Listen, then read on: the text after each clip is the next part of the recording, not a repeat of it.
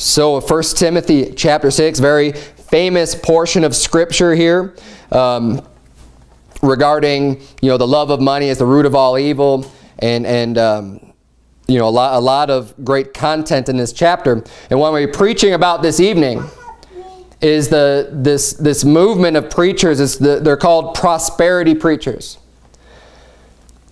Essentially, what they teach and what they preach is that if you're doing what's right, if you're living a godly, righteous life, then God will bless you financially and will reward you with good things. And this also gets into a lot of the TV evangelists, the ones that are on the screen, and they're telling you, God wants you to send your money in. God wants you to give these great big donations, and if you do that, then God will open up the windows of heaven and He'll pour out money on you, and He'll pour out all these blessings.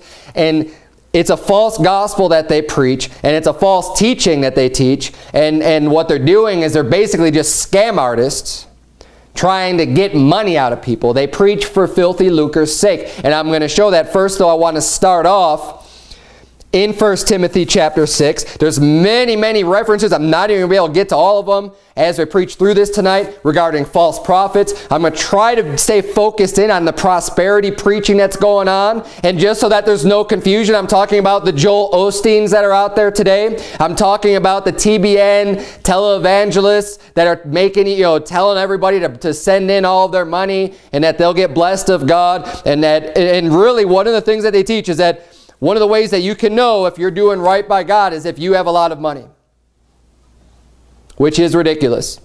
And I'm going to give you plenty of Scripture tonight that's going to destroy that thinking and that mentality. Because a lot of people, what happens is these preachers, if you want to call them that, these prosperity preachers, they're very charismatic.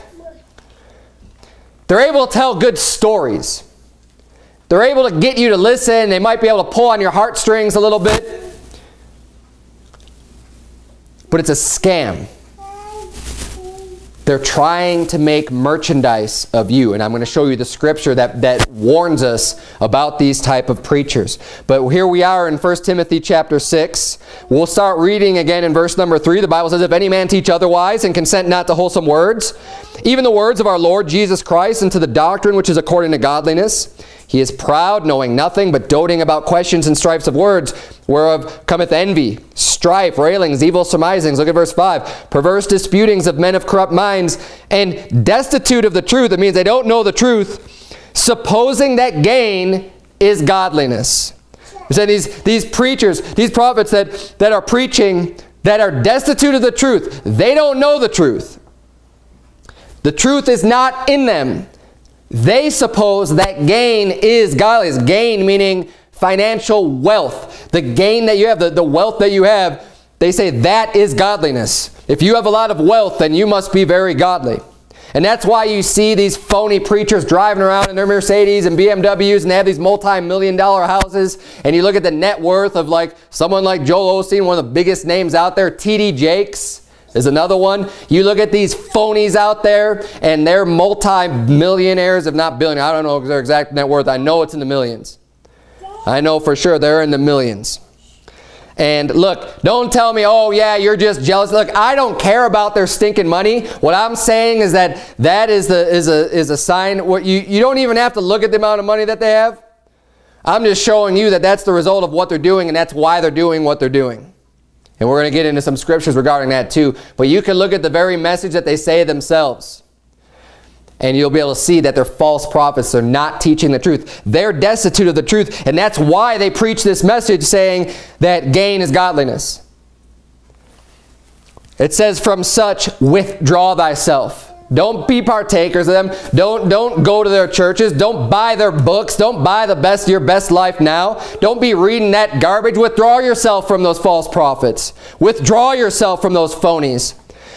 The Bible says to counteract that, it says, but godliness with contentment is great gain. You say, you want to know what's gainful? It's not having a lot of riches. That's not your gain. That's not godliness. Godliness is being content with what you have, whatever that may be, and not worrying about making a whole bunch of money and just being content with the things that God has blessed you with, whether he's given you a lot or a little bit, being content with that, he says, that is godliness. When you have contentment, that is great gain. Verse 7 says, for we brought nothing into this world, and it is certain we can carry nothing out. Why are we focused on these things? Why do those things even matter? We didn't enter the world with anything, and we can't take any of it with us. The money, the gold, the boats, the cars, the houses, all the stuff that you can accumulate while you're alive on this earth, none of it's going with you. It's all going to be burned up, so why you focus so much on it? Verse 8, and having food and raiment. Raiment means clothing. Hey, you got food, you got clothing, let us be there with content. We should be satisfied. We have enough. We've got clothing on. Everybody here has clothing on. And if you have food, which I know we have food, let's be content. That's it. We don't need to be worried about anything else. We don't need to have these desires and these lusts for having more money and having more things and making that such a big deal. And honestly, there's always, within marriages and within relationships, with other things, money always seems to be one of the biggest factors of why people get into fights. And the Bible's saying, look, if you have food and raiment, be content. Be happy with that. Don't worry about getting all this money for all these other things because you don't need it. We ought to be happy with what God has given us. And it says here in verse 9, but they that will be rich, which means they that want to be rich, those people who want to have riches, that are looking to get the riches of this world, but they that will be rich fall into temptation and ensnare. It doesn't say they may fall or they might fall. It says they fall. They fall into temptation and a snare. A snare is a trap. You're falling into a trap. If you are just desiring to be rich, if you're just desiring to have a lot of money, it's a trap. They that will be rich fall into temptation and a snare and into many foolish and hurtful lusts, which drown men in destruction and perdition. That doesn't sound very pleasant. For the love of money is the root of all evil. You want to have a lot of evil in your life? Love money. Be focused on making a lot of money. Have your priorities be about money. And you are sure to have all kinds of evil. You are sure to have all evil. That's because that's the root of all evil, is that love of money. You will have evil in your life if you love money. It says, which while some coveted after, they have erred from the faith and pierced themselves through with many sorrows. But thou, O man of God, flee these things. It means run away from these things. Get away from that. You don't want to have many sorrows in your life. Get away from that. Flee away from that. And follow after righteousness, godliness, faith, love, patience, meekness. We ought to have nothing to do with these phony prophets, these false prosperity preachers. But what's their motivation? You're in 1 Timothy chapter 6. Flip back to chapter 1. We'll see the Bible describes these people quite a bit. The Bible gives us a lot of warnings. Scripture that we need to heed because we need to know that these people are out there. There's a lot of deceivers. There's a lot of people who are trying to hurt you, trying to do evil, or they just love money themselves and they're full of evil, which is going to hurt you. 1 Timothy chapter 1. Excuse me. I read my notes wrong. Titus chapter 1. Just go forward.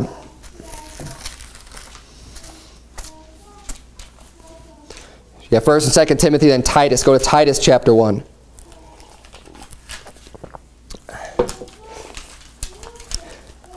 Starting in verse number 5, the Bible reads, For this cause left I thee in Crete. This is the Apostle Paul writing to Timothy, saying, I left you in Crete for this reason, that thou shouldest set in order the things that are wanting, and ordain elders in every city, as I had appointed thee. If any be blameless, the husband of one wife, having faithful children, not accused of riot or unruly. So he's saying, look, I left you in Crete. You need to ordain elders. You need to get pastors of churches. These churches are getting started. You got a lot of believers. We have a lot of converts to Christ. They need to be gathering together in a church, and they need someone to lead them. So your job, Titus, in all these areas around Crete, you need to be ordaining people to be an elder, to be a pastor for that local congregation. And here's what you need to look for when you're ordaining somebody. They need to be blameless. They need to be the husband of one wife. They need to have faithful children. They need to know how to raise their kids. They're not unruly. They're not accused of riot. It says, for a bishop must be blameless as the steward of God, not self-willed, not soon angry, not given to wine, no striker, not greedy, not given to filthy lucre. And that's an important one, not given to filthy lucre. Lucre is money. It means they're not given over to money. That's not a motivation, a motivating factor for them in the things that they do is just going to be all about money. But a lover of hospitality. Hospitality, if you're hospitable, you're going to be generous. You're not going to be tight with your money and being worried about the filthy lucre. You're going to be hospitable and generous with the things that you have. It's a complete opposite. You're not going to be greedy. A lover of good men, sober, just, holy, temperate, holding fast the faithful word as he hath been taught, that he may be able by sound doctrine both to exhort and to convince the gainsayers. So all of these things, all these qualifications, you need to have those in an elder, because for there are many unruly and vain talkers and deceivers. There are a lot of people that are tricking people out there. There's a lot of deceivers out there, a lot of deception. You need to have somebody that fits this bill that's going to be a teacher of God's word, because you have these vain talkers and deceivers, especially they of the circumcision, whose mouths must be stopped, who subvert whole houses, teaching things which they ought not, look at this, for filthy lucre's sake. An elder or pastor of a church, a man of God, a preacher that's going to get up and teach and say, thus saith the Lord, and try to explain God's word and get up and show the people their sin, show the people, what God wants for them in their life,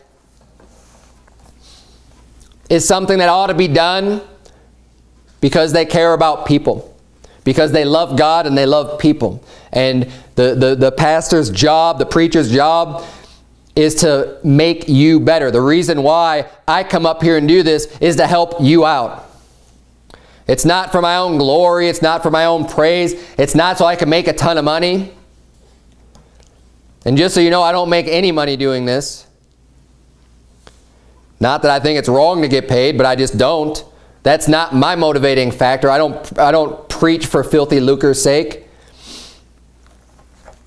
That isn't my intention. If that were my intention, there would be a lot more false doctrine. I'd be saying a lot more things that people would just want to hear instead of what they need to hear.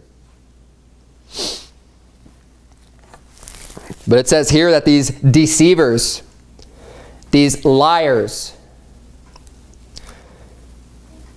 are subverting whole houses. They're tricking a lot of people. They're very good in the art of deception, and they're subverting whole houses, teaching things that they ought not, things that aren't true, things that are going to destroy other people's lives, but they don't care about those people because they're just doing it for money. Their whole motivation is just, how much money can I make? That is the motivation of the false prophet, the motivation of the prosperity preachers that are out there today. Look at them all. All the prosperity gospel preachers, they all have a ton of money because that's what they care about, and they're not telling people the truth, which is why you'll never hear Joel Osteen preach about sin. You'll never hear him preach about, he's always dancing around the issues. He gets on these talk shows, he'll get on Larry King, he'll get on these other people, interviewing him. And they'll try to pin him down and just really question him on something extremely wicked, like homosexuality. Like, yeah, I don't really want to talk about that. Yeah, you know what? I think everybody's okay. Yeah, well, it's a sin. Yeah, but God loves us. And he has this pansy attitude, and he will never say anything that anybody does is wrong, because he's a stinking liar and a deceiver, and all he cares about is getting people's money. Because it's a popular thing these days for someone to say, hey, everybody's just fine. We're all going to make it to heaven one way or another. Yeah, that's what everybody wants to hear. I'm doing great. I don't have to change anything about my life. Everything's just fine. God loves me, and I'm going to keep doing what I'm doing. That's what everybody wants to hear. People pay to hear that. The ignorant people that don't want to know the truth for themselves, that are afraid to know the truth for themselves, that don't like to hear the truth, they'll gladly pay for someone to lie to them. And that's why you have so many of these false prophets out there now that'll do it for them. Because they don't care about those people either. They don't care about the truth. They don't love the truth. Turn, if you would, to 2 Peter chapter 2. 1 Peter chapter 5 verse 2 says, "Feed the flock of God which is among you, taking the oversight thereof, not by constraint, but willingly. Not for filthy lucre, but of a ready mind, neither as being lords over God's heritage, but being ensamples to the flock." Just one more place that explains when someone is taking the oversight, when somebody is filling a role of an elder or a pastor in a church. That it should be something that's done willingly, that you're not forced into doing, you're not constrained into doing it. And it's not for money. And it doesn't just say money, it says filthy lucre. Filthy lucre, because that's all it is. That's stinking filthy lucre. That's dirty money that you don't need it. That's not the rewards that we're trying to achieve. 2 Peter chapter 2 talks all about false prophets. That's what these people are. They're deceivers. They're false prophets. 2 Peter 2 verse number 1 reads, "But there were false prophets also among the people, even as there shall be false teachers among you, who privily shall bring in damnable heresies, even denying the Lord that bought them, and bring upon themselves swift destruction." Look, these false prophets, they don't just sound a megaphone and try to let everybody know that they're a false prophet. It says they privily shall bring in damnable heresies. They secretly, they privately are trying to introduce damnable heresies. They're doing it on purpose, and they're doing it knowing it's a damnable heresy because they're wolves in sheep's clothing. Because they're false prophets. It says even to the point, they bring in these damnable heresies that even deny the Lord that bought them. It gets so bad it just completely denies the Lord. You say, oh, the Lord that bought them, does that mean they're saved? No, because Jesus Christ's blood was shed to pay for the sins and pay for the souls of every man. But it doesn't do them any good if they haven't accepted Christ as their Savior. But He did shed His blood to pay for them. Verse 2, "And many shall follow their pernicious ways." There's a lot of people out there following them. That's why, Joel Osteen's church is one of the, I think, the biggest or one of the biggest in the entire United States. Or maybe even in the world. I don't know. It's this huge mega church. Many people are following their pernicious ways. Their books are bestsellers. The T.D. Jakes, they draw all these crowds. Many people are out there following these guys. It says, "By reason of whom the way of truth shall be evil spoken of." So because of the things that they do and they say, they actually make the way of truth be evil spoken of. They may, oh, those fundamentalists, oh yeah, you're one of those people, huh? You're one of those people, oh, you think we have to follow these rules. People speak evil of that because they're being lied to by these false prophets. Verse number 3, "And through covetousness shall they with feigned words make merchandise of you, whose judgment now of a long time lingereth not, and their damnation slumbereth not." Their covetousness, their greed, their desire for other things they don't have. It says, because of their covetousness, with feigned words, their fake words, the things that they say that they don't even necessarily mean, they're just saying things to make merchandise of you. Anything to make a buck. They have no integrity. They don't care about the things that they say as long as it's going to bring in more money for themselves. That's why it's feigned words. It's faked. Jump down to verse 13. The Bible reads, and shall receive the reward of unrighteousness. It goes on and on about false prophets. We're just going to skip down to verse 13. And shall receive the reward of unrighteousness as they that count it pleasure to riot in the daytime. Spots they are in blemishes, sporting themselves with their own deceivings while they feast with you. Having eyes full of adultery and that cannot cease from sin, beguiling unstable souls. In heart they have exercised with covetous practices. Cursed children, which have forsaken the right way and are gone astray, following the way of Balaam the son of Bosor, who loved the wages of unrighteousness. They're saying they're just like Balaam. What happened with Balaam? Well, the king wanted to, called up Balaam. He's saying, I want you to prophesy against the children of Israel. I want you to come up here and I want you to prophesy against them. And he's like, I'll pay you all this money. I'll give he's giving him all this stuff. And Balaam really wanted to do it. God told him to wait. He says, well, you know what? If they come and get you, then you can go with them. And what did he do? He didn't wait for them to come and get you. He just went anyways. Because he was ready to go. He was ready to get that money. They followed, he loved the wages of unrighteousness. It says in verse 16, but was rebuked for his iniquity. The dumb ass, speaking with man's voice, forbade the madness of the prophet, the craziness of the prophet. What are you doing? Going against and trying to preach against the Lord's anointed. Look at verse 17. It says, these are wells without water, clouds that are carried with the tempest, to whom the mist of darkness is reserved forever. They're reprobates. They are rejected by God. They are damned to hell forever. All these descriptions, the wells without water, they're reserved. The mist of darkness is reserved forever. It says, for when they speak great swelling words of vanity, they allure through the lusts of the flesh, through much wantonness. Those that were clean escaped from them who live in error. While they promise them liberty, they themselves are the servants of corruption. For of whom a man is overcome, of the same is he brought in bondage. Yeah, they talk a big game. They say, you'll be free. Oh, yeah, this is going to be great. And what they do is they use the lust of the flesh. And they tell people, send in all this money. Reach back in your pocket, pull out more money, and God's going to bless you even further. It's like people who just are addicted to buying lottery tickets and trying to win it big. Because they're thinking, oh, well, I only got to give like $5 or $10, but hey, I might get $5,000 back. And it's that covetous attitude. It's that greed. It's that lust of the flesh of, wow, man, if I just had $5 grand or 10 grand, what could I do with that money? And these people feed off of that. These people, these preachers will tell you, if you can just send in right now, send in $100, God will bless you beyond your wildest dreams. You want to get $1,000 back, give us $100.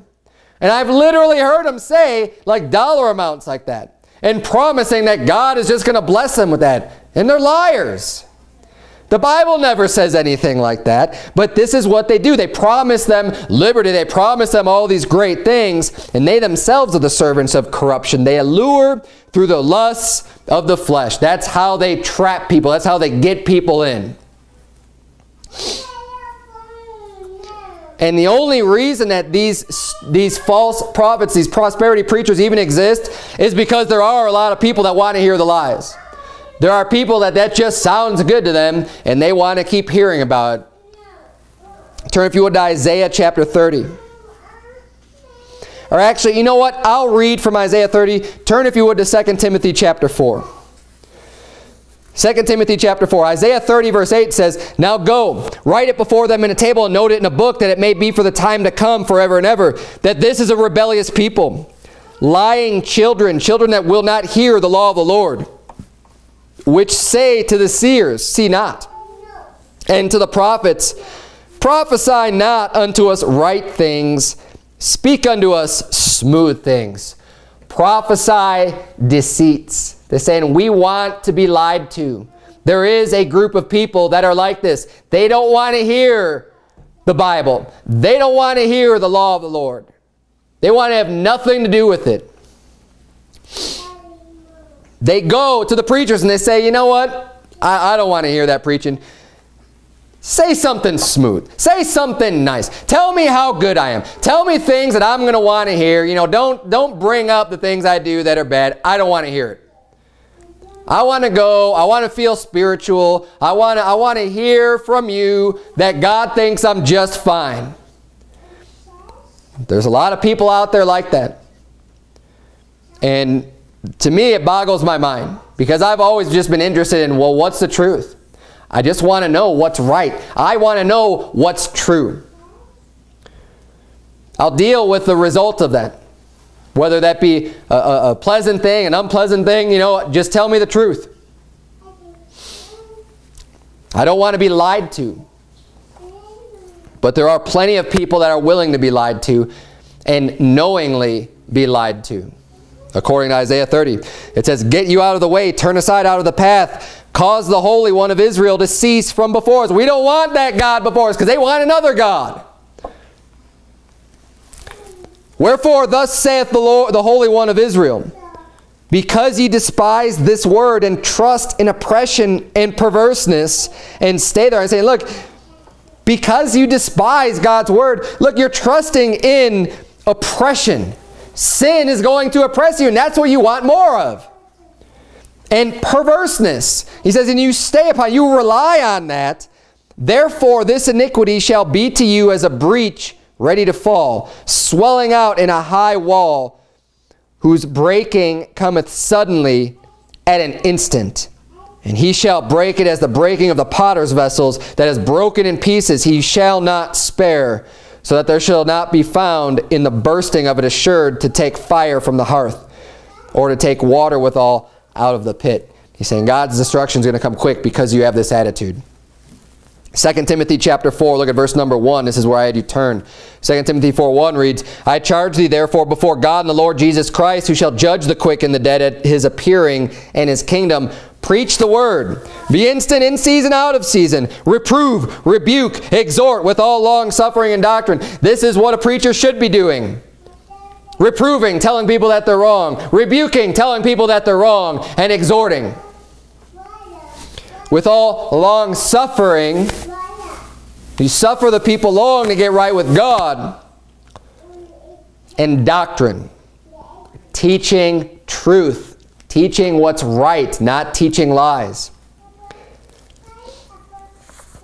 He continues on and says, so because the time will come when they will not endure sound doctrine, but after their own lusts shall they heap to themselves teachers having itching ears, and they shall turn away their ears from the truth and shall be turned unto fables.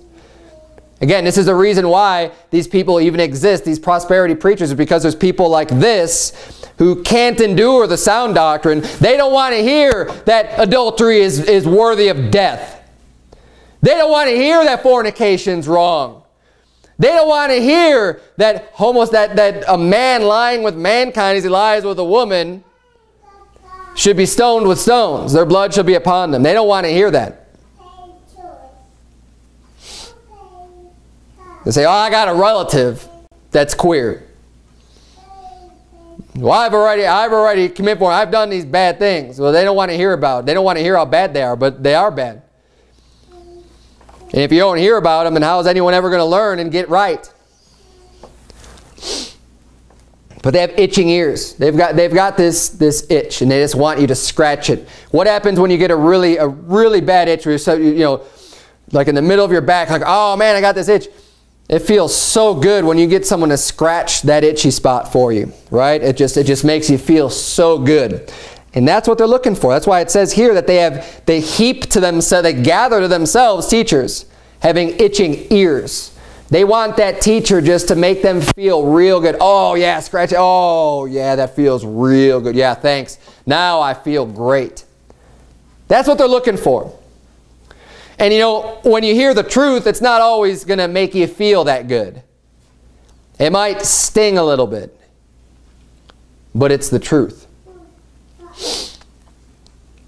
You know, and then there are other people that get sucked into this stuff just because they think it sounds good, not necessarily that they want to be deceived. You know, I believe there's honest people out there that would like to know what's true, but they hear this come along and they say, wow, that sounds good, because, again, they're using their lust. They're luring through their lust. So there's people out there, and especially when they're not saved, you know, it's easier to get caught up in the lust of your flesh.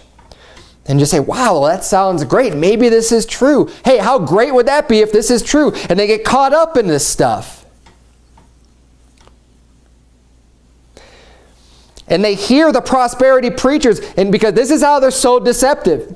And this is what you got to watch out for. Whether it's a prosperity preacher or not, you have to watch out for the preachers that might use only one Bible verse for an entire sermon. They'll read one scripture from one of these perversions anyways. It's not even from God's word. It's not from the King James Bible. But they'll read one verse and then they'll talk for another half an hour. And they'll just come up with all these different things. Proverbs 15 is one of those places where they might turn to and use as evidence. Now imagine this. You're sitting down, you're listening to someone, and they see, well, the Bible says, in the house of the righteous is much treasure, but the revenues of the wicked is trouble. See, and they can go on and on and on and on. And they say, see, this is what the Bible says. The house of the righteous is much treasure. So, hey, if you're being righteous, you'll have a lot of treasure. You'll have a lot of good things, see? And they could go on and just talk and talk and talk and just preach out of their own wicked heart, because they want you to think that gain is godliness. But we already saw in the opening chapter that in 1 Timothy 6, that these people are preaching that gain is godliness, but they're wrong. It's easy to take one verse and just completely preach whatever you want it to say. Obviously, that's not what this verse is talking about. The treasure that the righteous have isn't on this earth. The treasure that we accumulate for ourselves is in heaven. Those are the rewards that God is going to bless us with when we work for Him and do His work, and when we live righteously and do good things for Him. That is where the treasure is, and that makes sense, and that's consistent with Scripture. But they'll take a verse like this and run with it and say, see, this is what the Bible says, and people will hear that, and they're ignorant, and they don't challenge it, and they don't want to go read it in context, and they don't go to read with any other thing or compare with any other part of the Bible. But these people, man, they're slick, they're smooth, they're saying things that they like to hear, and they're thinking, man, that's great. Yeah, I want to have a bunch of money. Philippians chapter 4 is another place that they'll use. Very, very common for the prosperity preachers to use. Philippians 4:18 says, but I have all and abound. I am full, having received of Epaphroditus the things which were sent from you, an odor of a sweet smell, a sacrifice acceptable, well-pleasing to God. But my God shall supply all your need according to His riches in glory by Christ Jesus. They're saying, see, God's going to supply everything for you. And what they do is they completely overlook your need according to His riches. Yeah, God will supply your need, but people's idea of what their needs are is different than what God's idea of what your needs are. That's why the Bible says, with food and raiment, let us be there with content. Your needs is to continue to survive by having food in your belly. And it doesn't mean, you know, 3 squares or a 6-course meal and all this other stuff that people would like to have. It means having sustenance, food to sustain you. Like He fed the children of Israel with manna in the desert for 40 years. They didn't have all these options and this gourmet buffet. They had manna. Now, I don't think there's anything wrong with the manna, but that's what they had day in and day out. That was the food they lived on.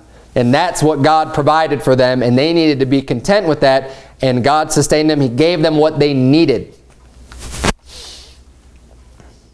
Food and raiment. But the prosperity preachers will say this, well, see, God will supply all your needs. And people already have in their mind, well, I need a new car. You know, mine's already going, I need a new house. I need this. I need that. And those aren't needs. Those are wants. You may think it's a need. It's not. That's not what God considers to be a need. God says, you're on this planet. I've given you life. You need to continue that life with some food. And in order to continue your life, you're going to need some clothing too. You're not just walking around naked. I'll provide that for you. Those are your needs. But the prosperity preacher will use these verses and rip them out of context. And again, they'll run with it. They'll quickly quote the verse, and then they'll just go on and on and on about whatever it is that their wicked heart is trying to sell to people so that they'll send them more money. 3 John chapter 1 is another place that's real common, that's used by these false prophets, by these prosperity preachers. 3 John chapter 1 verse 2 reads, Beloved, I wish above all things that thou mayest prosper and be in health, even as thy soul prospereth. So they're saying, see, you know, it's godly, it's righteous for you to be prospering. Now look, you could see how they could take these verses and just run with them. Now there's nothing wrong for wishing somebody to be healthy and to be prosperous. This is John, the Apostle John, writing to other Christians, just saying, hey, you know, I hope that you're prosperous. And I hope that you're in health, even as thy soul prospers. So there's nothing wrong with people prospering, doing well with the things that they're doing. But again, is this even talking about them prospering financially? I don't have any indication of that. I just say he wants you to prosper. But even if it is financially, say there's nothing wrong with hoping that somebody else is doing well.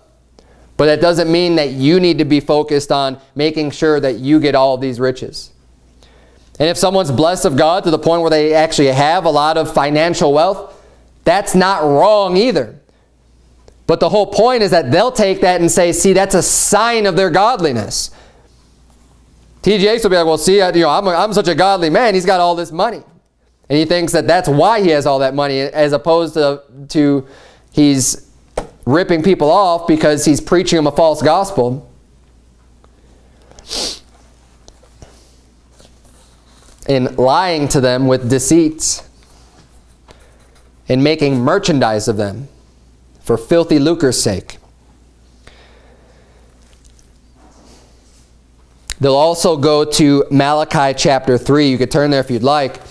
And this is frustrating as well. And this is one of the reasons when they teach and they preach, they'll get people to speak evil of the way of truth. Because they'll take these verses that have truth. I mean, all these scriptures are true. They have truth, right? But when someone finally comes out of that nonsense and they find out, they figure out, yeah, these guys are a fraud, then the people who've finally realized that will often just be disgruntled and disdain the Bible or disdain God's word from that point on, because they've already been taken, they've been deceived, and they've been tricked. Malachi 3, where it talks about tithing, in verse 8, it says, Will a man rob God? Yet ye have robbed me. But ye say, Wherein have we robbed thee? In tithes and offerings. Ye are cursed with a curse, for ye have robbed me, even this whole nation. Bring ye all the tithes into the storehouse, that there may be meat in mine house. And prove me now herewith, saith the Lord of hosts, if I will not open you the windows of heaven, and pour you out a blessing, that there shall not be room enough to receive it. Now again, I believe these Bible verses to be absolutely 100% true and correct. And I do believe in the New Testament that people ought to be tithing, giving the 10% of their income to the church, so that there may be food in God's house. So that way the pastor or the elders or whoever's, you know, in charge of running the church, so that they can be fed. And also so that they could devote 100% of their time to preaching God's word, into the study, into everything else that goes along the whole job of running a church. So there's nothing wrong with that. But this passage is clearly saying, look, that belongs to God.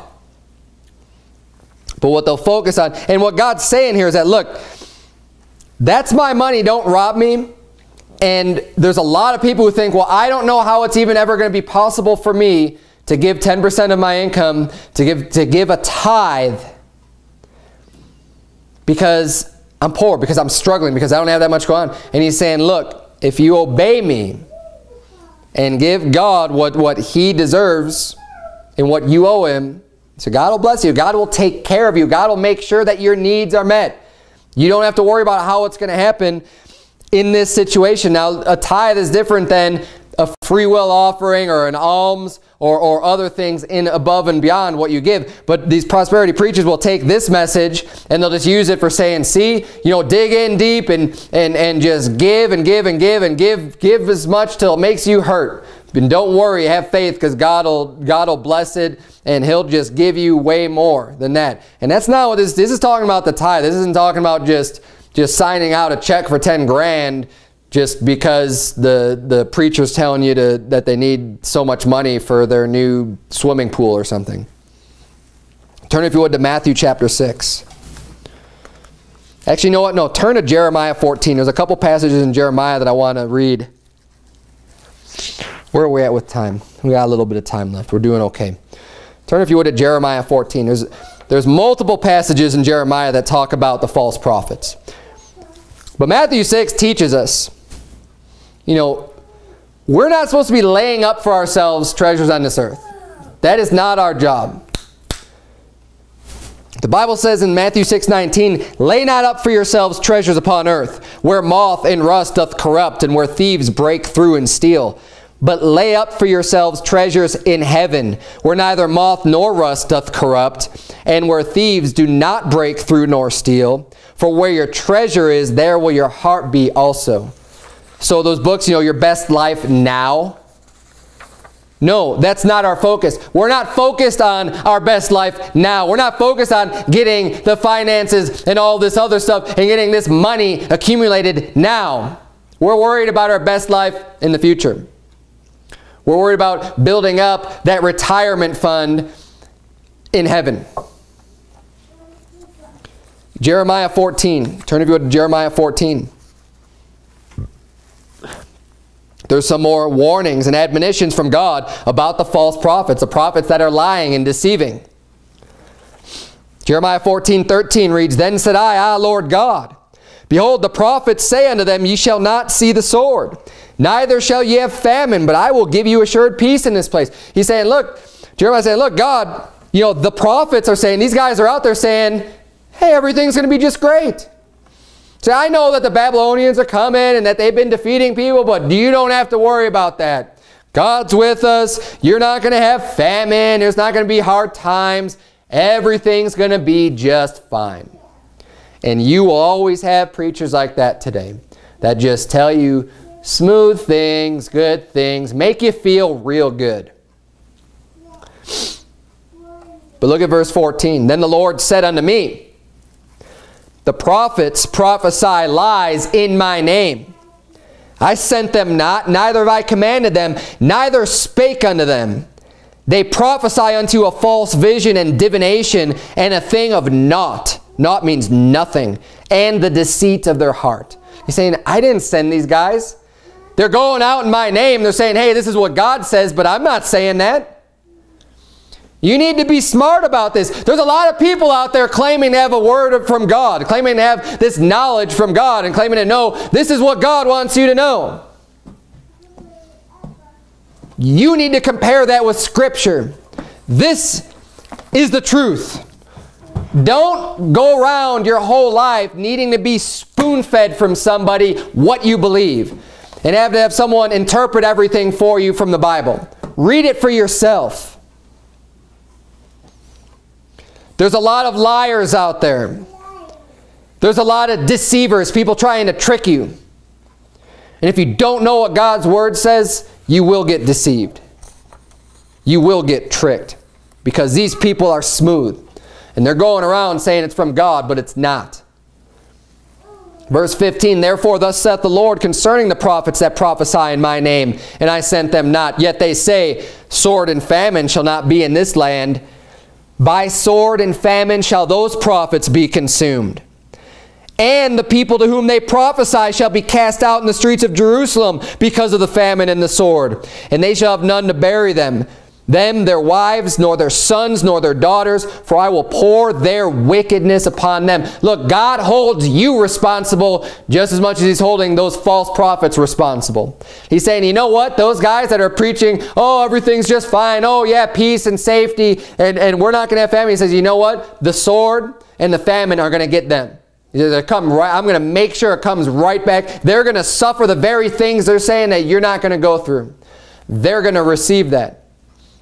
And then he says, not only that, you people who are listening to these liars, you people who are just listening to these deceivers that want to hear these lies and say, oh yeah, that sounds great. He says, I'm going to cast you out into the streets.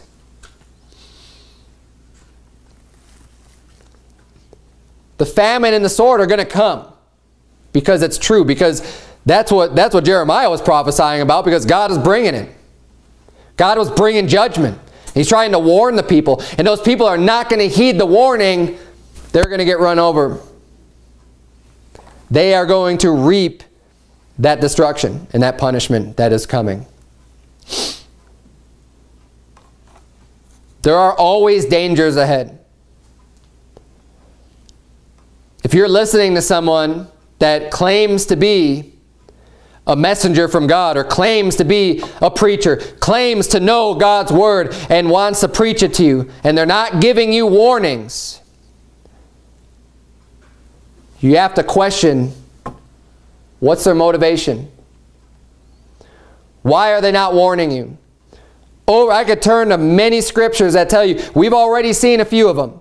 Reprove, rebuke, exhort, with all long suffering and doctrine. That's the job of the preacher. Best case scenario, that person who's not giving you the warnings is just really ignorant and shouldn't be in that job because he really doesn't know anything. And he's honestly not knowing anything. But more likely than not, they know what they're doing. And they're choosing not to give you those warnings because they don't love you, because they love money. Because it's a lot easier to get up and tell everybody that everything's just fine and go back to sleep.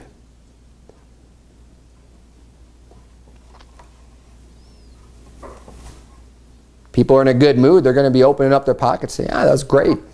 Keep it up. Keep up the good work. That's what I like to hear. Turn, if you would, to Jeremiah chapter 23. Just a little bit forward. We were in 14. Turn to chapter 23.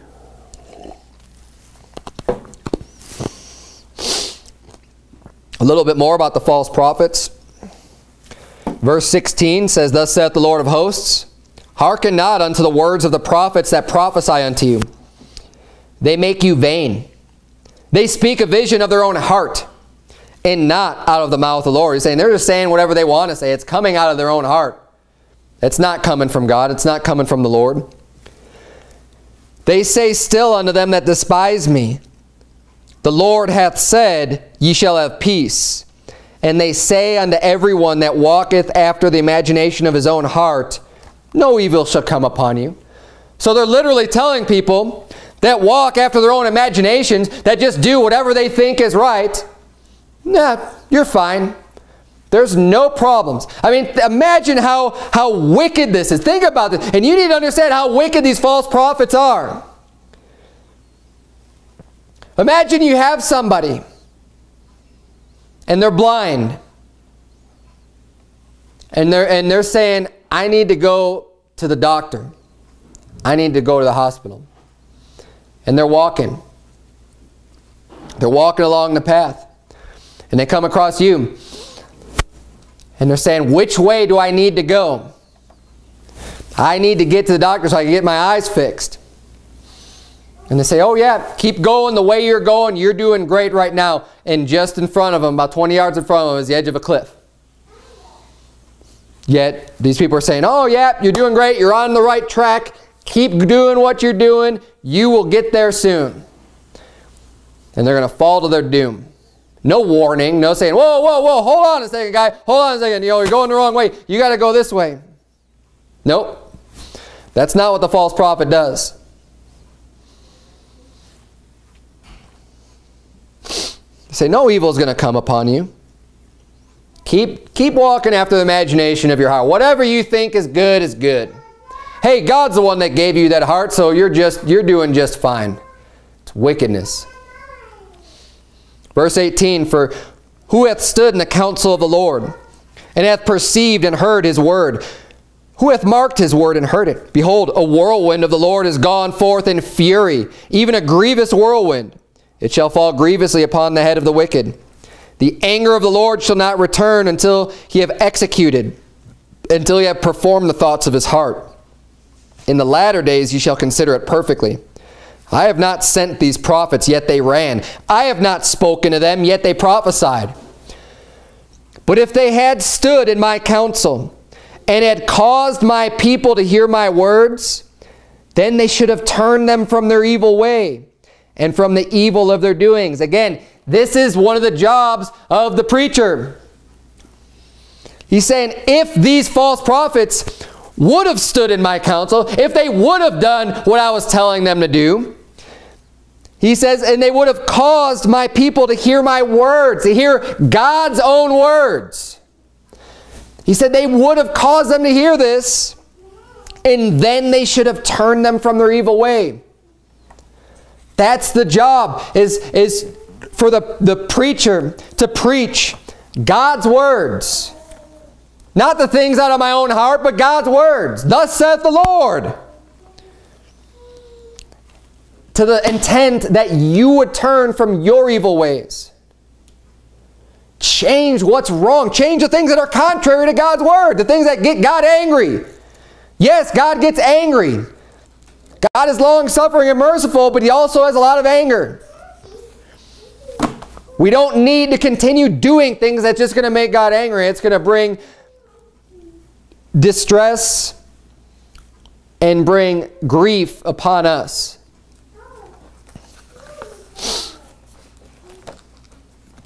I know it's not pleasant to hear you're doing something wrong. Most people don't want to hear that.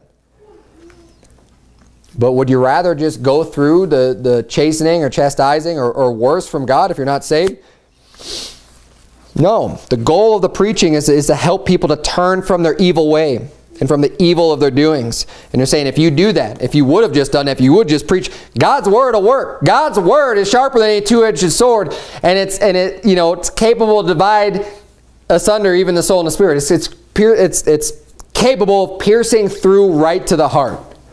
God's word, not your own words, not the imagination of your heart. God's word can pierce right through somebody and convict that person and make them see the error of their ways and change. But you have to be preaching God's word. You can't just be making stuff up because you just want people to throw money in the plate and you want to attract big crowds and get even more money.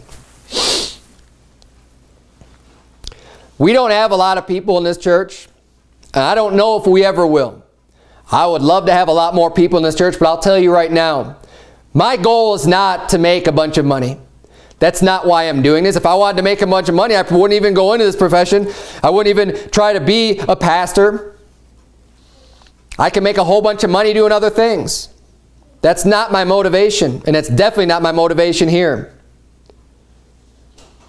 The preaching's not going to change unless maybe it's going to get a little bit harder. If I learn, the more I learn about the Bible, that's the only way it's going to change. It's going to be more in line with Scripture. I'm not going to lie to people. I never will. I don't care how many people end up coming to this church. I will never stand up here and lie to people for filthy lucre's sake. It's not going to happen.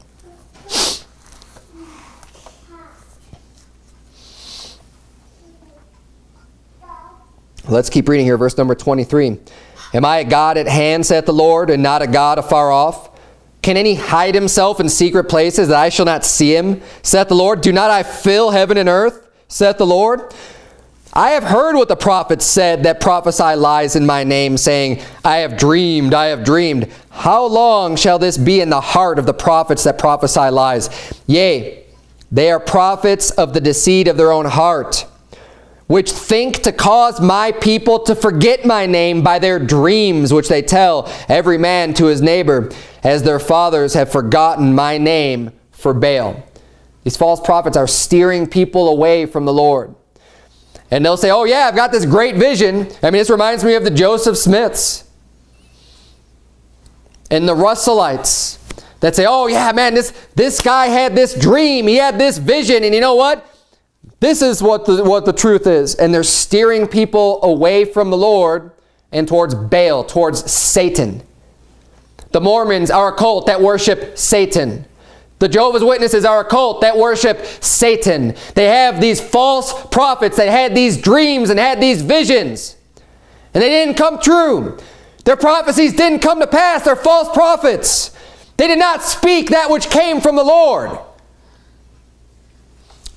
Yet how much money do you think is funneling through the Watchtower organization? How much money is funneling through those temples, those Mormon temples? They preach for filthy lucre because they're false prophets. They have a false gospel.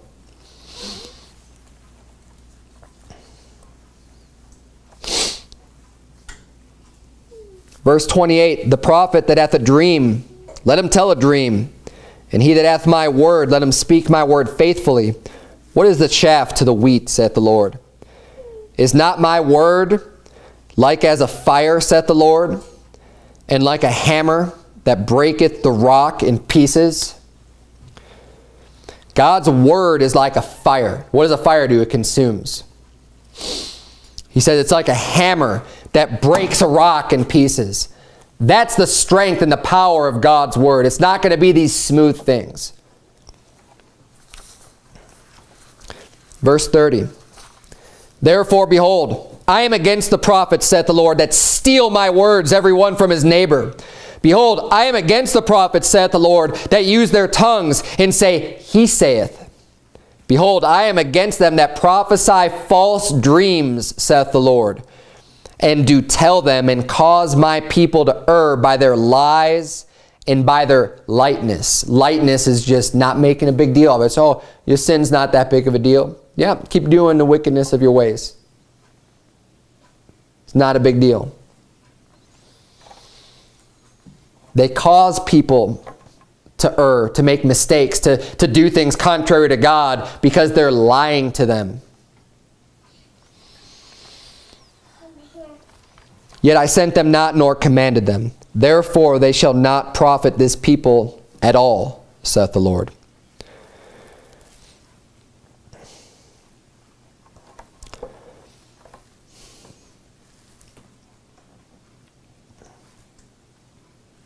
Last point I want to make. Whenever you hear these preachers, and maybe you're not sure, maybe you're newer to this, maybe you haven't heard about these names, maybe you haven't heard a whole lot about Joel Osteen or T.D. Jakes, maybe you've gotten saved and you're happy and you're a Christian, you're starting to think, you know, most Christians start to think that a lot of people, after you get saved, you start to think a lot of people are saved, but that's not true. You get excited and you think, oh man, this is great, that's great, yeah, there's all these people, they're all working for God, look at they're doing these great things. People who are real young in the faith, they don't always understand because they don't know very much doctrine, because they haven't learned yet. They're just a babe in Christ. And I get it, I understand. But that's why I'm preaching this message, so that you can understand that these people exist. You need to be on the lookout for them. They're wolves in sheep's clothing. They're false prophets. They're out to deceive, and they're out to make money off of you. Don't think that just because someone claims the name of Christ that they're a good guy, that they're doing a good work for the Lord. Because most of them aren't. Most of them are just in it for the money. Most of them are preaching lies. Here's a good test to figure out if somebody's a false prophet. Luke 6:26 says, woe unto you. Jesus Christ said, woe unto you when all men shall speak well of you. For so did their fathers to the false prophets. He's saying if you're a prophet, if you're a preacher, and all men are just saying good things about you, he says, woe unto you. He says, that's a sign of a false prophet. He says, that's what their fathers did to the false prophets. They said all kinds of great things. Everybody held them in high regard. This is why you have, you know, America's pastor, Billy Graham, right? Who says a bad thing about him except for the fire-breathing independent Baptists that know the truth, that are calling out the false prophets. They're the only ones that are saying anything bad about them. But you know that if Billy Graham came into town anywhere, you know, the city officials and the town would go crazy, and they'd have, you know, he'd draw these huge crowds. If he wanted to be on television, you know, any station would have him on. The world has no problem with Billy Graham. The world has no problem with Rick Warren. The world has no problem with Joel Osteen. Oh yeah, he's preaching a positive message. I mean, it's just like these self-help people, right? The world doesn't care about those people. They say, oh, we're just trying to make people's lives better. They just talk about nice things, fun things, positive things, just to make your life a little bit better. When woe unto them. 2 Timothy chapter 3. Silence. 2 Timothy chapter 3 verse number 12 reads, Yea, and all that will live godly in Christ Jesus shall suffer persecution. But evil men and seducers shall wax worse and worse, deceiving and being deceived. Look at these TV preachers. You think, they claim they're living so godly, right? They're these God, look at the influence they have. Oh man, they're winning all these people to the Lord and all this other stuff. Where's their persecution? Bible says all that will live godly in Christ Jesus shall suffer persecution. You think they're a great man of God? Where's their persecution? Another test to test these prosperity preachers, or any preacher for that matter. Matthew 10, last place. Turn, if you would, to Matthew chapter 10, verse number 24. This is what you can expect from somebody who's preaching God's word. If you want to look at what's the result of someone who is faithfully, boldly preaching the word of the Lord. Matthew 10:24 says, the disciple is not above his master. You say, you're the follower. You're following your leader. You're not better than them. You're learning from them. The disciple is not above his master. You're below your master. He says, nor the servant above his Lord. It is enough for the disciple to be as his master and the servant as his Lord. If they, and then he says, okay, you know, it's enough for you to try to be as, you know, to reach up to that level, to be as good as them. But you're not better. The disciple is not above his master. And then he says this, he says, if they have called the master of the house, you know, no one's above the master of the house, everyone's below the master. If they've called the master of the house Beelzebub, Satan, literally, because that's what they called Jesus Christ. They called him Satan. They thought he was Baal. They said by the power of Beelzebub, he's casting out these spirits. That's what they said about Jesus Christ. They said, if they have called the master of the house Beelzebub, how much more shall they call them of his household? Saying, how many worse things are they going to say to you? Because you're not even as good. I mean, look at, are you Jesus Christ walking around with perfection that nobody has anything they could possibly say? You have zero sin in your life because Jesus Christ had nothing wrong. And they called him the devil. How much more do you think they're going to call you? You're not better than Jesus. You're not above your master. You think that the whole world's just going to love you when they hated Christ? If they hated Christ, they're going to hate you even more. That's what Jesus said. Where's the hatred of T.D. Jakes? Where's the hatred of Joel Osteen? Everybody loves them.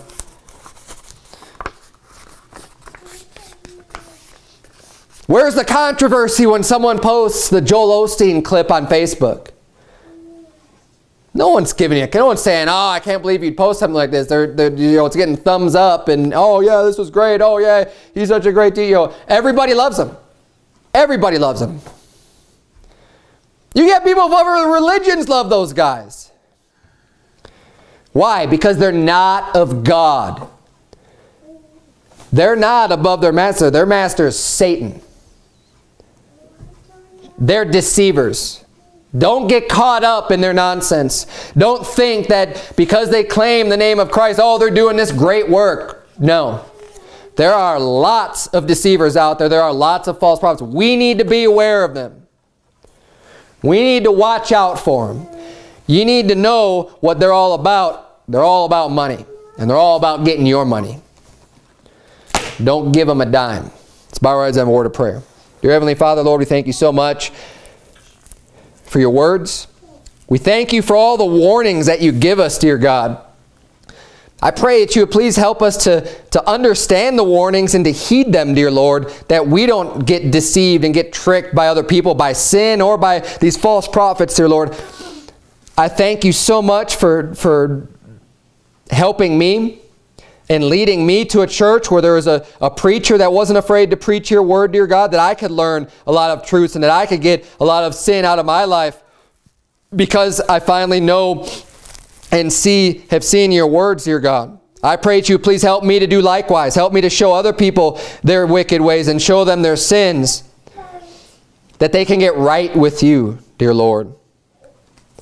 That they can avoid more hardship and troubles in their life because they get right with you. Lord, help me to teach and to train a whole multitude of people that will be zealous of good works towards you, dear God, and that love you and that want to know the truth. It's in Jesus' name we pray. Amen.